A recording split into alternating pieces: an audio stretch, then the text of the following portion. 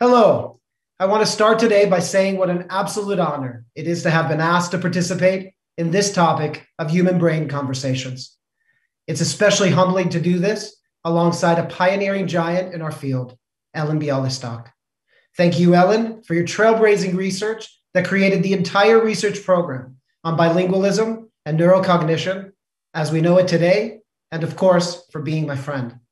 Thank you to the Prada Foundation for creating this important series for the public. Situating research examining potential connections between exponents of bilingualism, cognition, and brain for such a diverse audience is a daunting task, but I'll give it my best shot. Without further ado then, my task today is first to contextualize what bilingualism is, inclusive of its many complexities on several fronts. Second, I will discuss how and why engaging with the naturally occurring, ubiquitous mental activities needed for the juggling of more than one language can, on a spectrum, change our minds and indeed physical brain. Okay, if you're ready, let's get started. The things we choose to do in our daily lives have lasting effects beyond the moments in which they occur. Moreover, moments of choice have cumulative effects. Let's take, for example, the choice we make when we eat. Indulging every now and then aside, if we choose foods that are high in fat and calories all too often, there are potential immediate consequences. Our tummies might not appreciate it, for example, and cumulative effects reflected in our weight, our cholesterol levels, our heart health, and more. Of course, there are things we can do to counterbalance these choices. For example, physical exercise helps to compensate for the indulgent food choices we might make. As it turns out, choices like conforming to healthier diet and good measure, consistent physical exercise over the lifespan have profound knock-on effects for our cognitive and brain health. We know this. But these are certainly not the only lifestyle choices that correlate to such effects. Many mundane activities we choose to engage in can have similar results, provided they entail considerable levels of cognitive exercising, such as achieving high levels of education, training and playing music at expert levels, even being an avid video game player. Research suggests that bilingualism can be added to this list of lifestyle experiences, adding to healthy cognitive life expectancy, the most important consequences of which Professor Bialystok discusses in her talk. If so, this is great news for many reasons. For now, I will highlight just one. Bilingualism stands out as something more equitable, more accessible in a global sense than most of the other known factors. Not everyone has the resources to achieve the highest levels of education, afford the healthiest of diets, or have the time needed for consistent exercise. Bilingualism, however, is literally everywhere, and in many cases, comes for free. So how does bilingualism do this? And what exactly is bilingualism? Let's have a deeper look. What does it mean to be bilingual? The answer is simultaneously simple and complex. In the most basic sense, a bilingual is a person who has knowledge for understanding and communicating in more than one language. Contrary to some popular beliefs, there is no true version of any given language. Thus, linguistic perfectionism, whatever that should mean anyway, brings little to bear as a bilingual qualifier criterion, although degree of fluency can have effects. With this simple definition in mind, bilinguals come in all shapes and sizes, so to speak.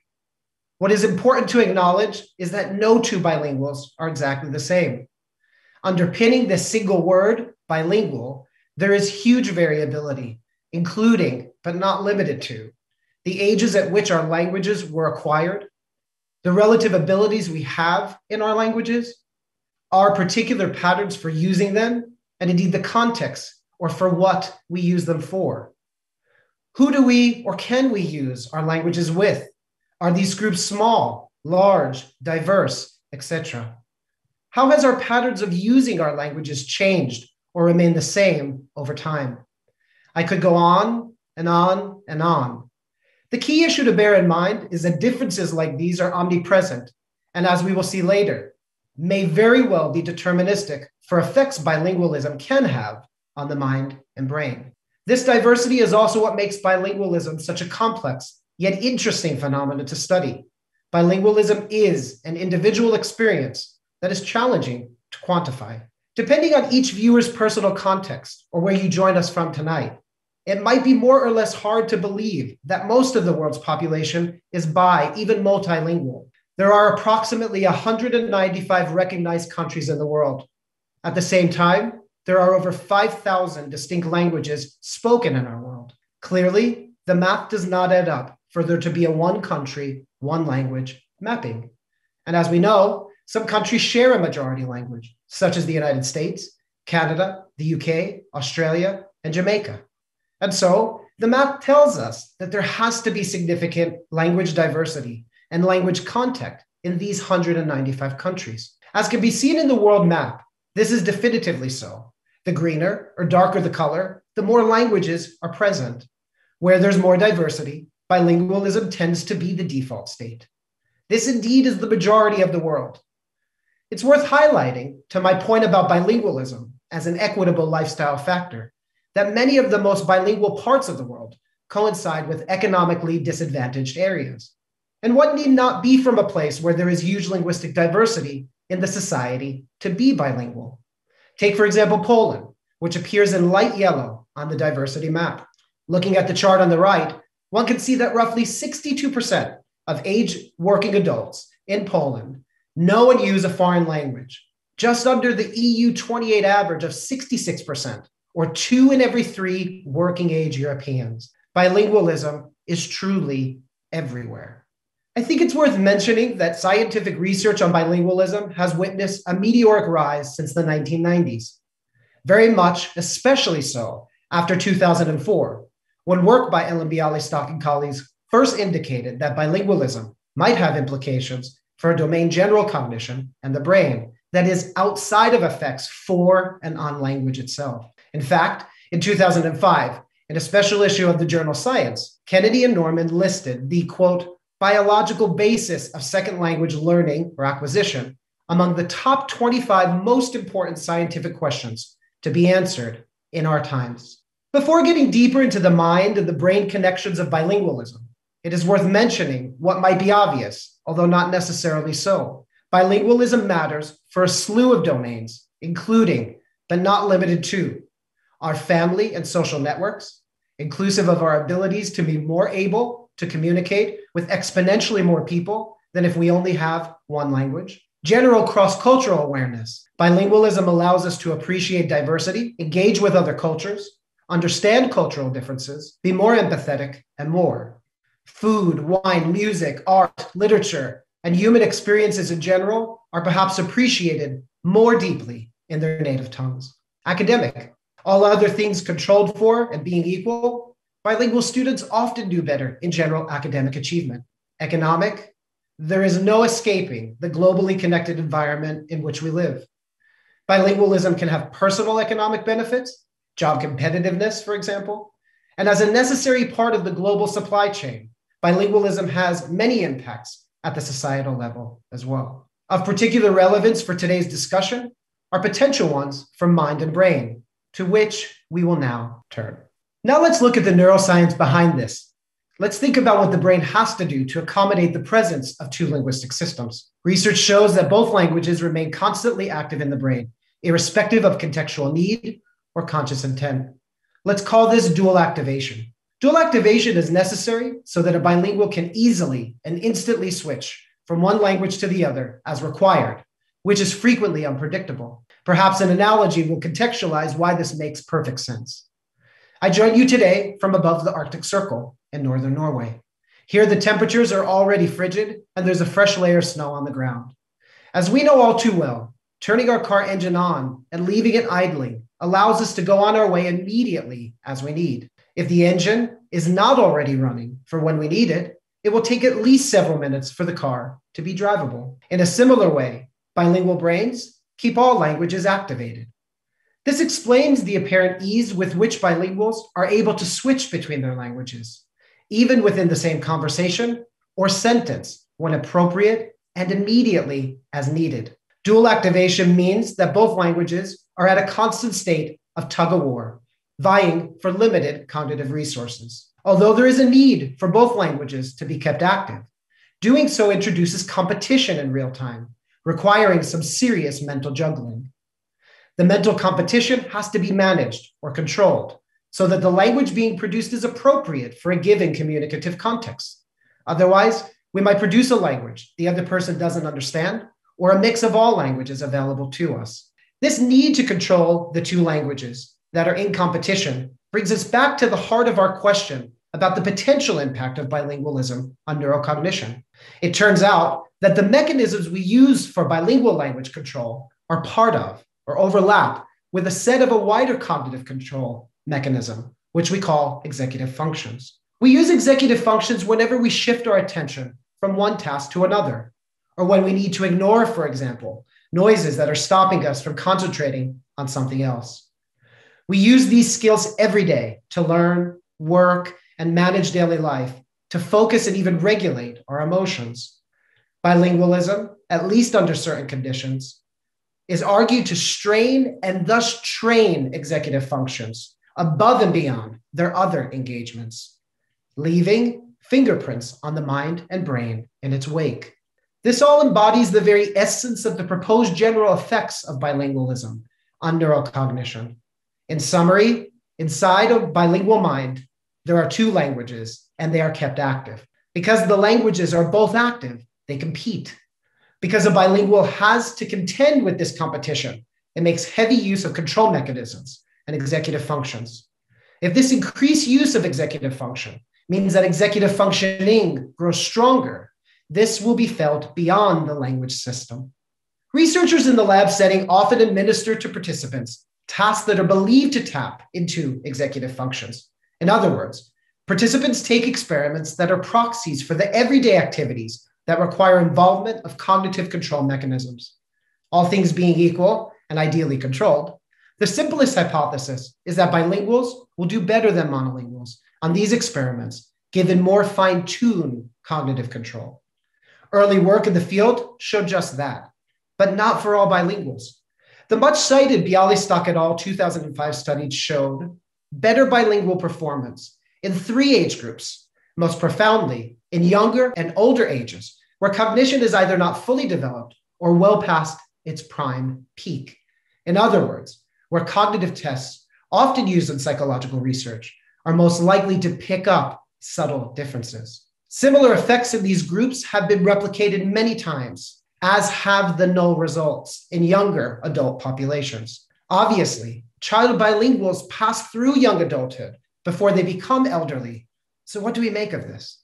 Work that looks beyond behavior, under the hood, so to speak, at the actual brain, shows that sometimes, even when the behavioral performance on a specific task is no different between monolinguals and bilinguals at younger adult ages, the way the brain reacts to the task can be quite different, and significantly so. In the picture on the right, you see that the monolingual brain requires much more energy to perform similarly as the bilingual brain does. Hold up. Explanation requires more than simple bilingual status. Not all bilingualism is the same, but it is often treated as if it were monolithic, and then compared dichotomously to monolingualism, which itself is not monolithic. Acknowledging and dealing with this requires significant shifting in the way we approach and do our research. As depicted before you, there are many variables. Those on the left are examples. In other words, the list is not exhaustive, that combine to condition outcomes on the right for bilingual grammars, sociolinguistic competencies, and mind-brain adaptations, which themselves share significant overlap. Effectively, the permutations of individual differences in proxies that relate to opportunities for linguistic engagement, opportunities that delimit the straining and thus training of cognitive control, more reasonably sit on a vast continuum of dynamic experiences across individuals. In other words, bilingualism is a spectrum, not an absolute state. In what follows, we will have a cursory look into some research from our labs that speak to how the dynamics of bilingualism play out. I'll give you the take-home message already now. Bilingualism matters for cognitive and brain effects, but results are conditioned by individual engagement with the experiences that comprise one's very own bilingualism. In this study, our goal was to look at bilingual brain structure. We gave non-native speakers of English living in England very detailed questionnaires about their experiences with bilingualism. For example, their age at which they acquired English, how they use each of their languages, quantity and context, in the home, with friends, at work, etc., on a daily basis, and much, much more. Keep in mind that all the participants are bilingual, but individuals varied significantly in their experiences that formed the basis of their very own bilingual profile. Recall, the idea was to see if there is a relationship between individual language experiences and brain structure. Yes, there most certainly is. I will note two important findings that can be gleaned from the images in front of you. First, individual bilingual experience along a continuum affects brain structure differentially. And crucially, changes are not random. Rather, they are seen in exactly those areas used to regulate the languages bilingual have, where language and cognitive control overlap. In another study, we examined bilingualism effects on brain function as opposed to structure. Using the same participants from the previous study, we looked at their brains while performing a simple task that measures aspects of cognitive control. As can be seen in the graph, the task worked. We see the expected effects across the groups. That is, at points in the task, when it is more demanding, people are slower. This is true regardless of individual differences of bilingual experience. In other words, bilingual experience did not predict individual behavioral performance. Perhaps this is so because everyone was so darn good, making it difficult to tease anything apart. But is everyone's brain the same when arriving at these indistinguishable behavioral performances? No. Individual differences in bilingual experience correlated to how the brain reacted to doing the tasks. For example, the longer one had experience using English, the less brain resources were required for optimal task performance, indicating better management of energy and thus increased brain efficiency. It has been my pleasure to walk you through the basics of how bilingualism can be viewed as a lifestyle factor affecting the mind and brain. I look forward to our live conversation on November 25th. Until then, let me leave you with some thoughts in summary. Regardless of where one is from, ethnicity, socioeconomic status, etc., we all use languages and bilingualism surrounds us. Bilingualism can train the mind and brain, but individual differences in bilingual language experience predict or correlate to brain adaptation. Bilingualism can lead to health, economic, and social benefits, but much more work, much more integrated work across many disciplines is needed to understand this fully. Again, I want to thank you for your time and attention, as well as all the many people behind this production today, including all the wonderful people at the Prada Foundation. Of course, the work I get to discuss is a reflection of a huge team of researchers in my lab, the Psycholinguistics of Language Representation Lab at UiT, the Arctic University of Norway, and my many talented colleagues in the Akva Aurora Research Center and the Department of Languages and Culture more broadly in Tromsø, and the Nebrija Center of Cognition at the University Nebrija, Madrid, Spain. Thank you also to the funders of our research and all of you.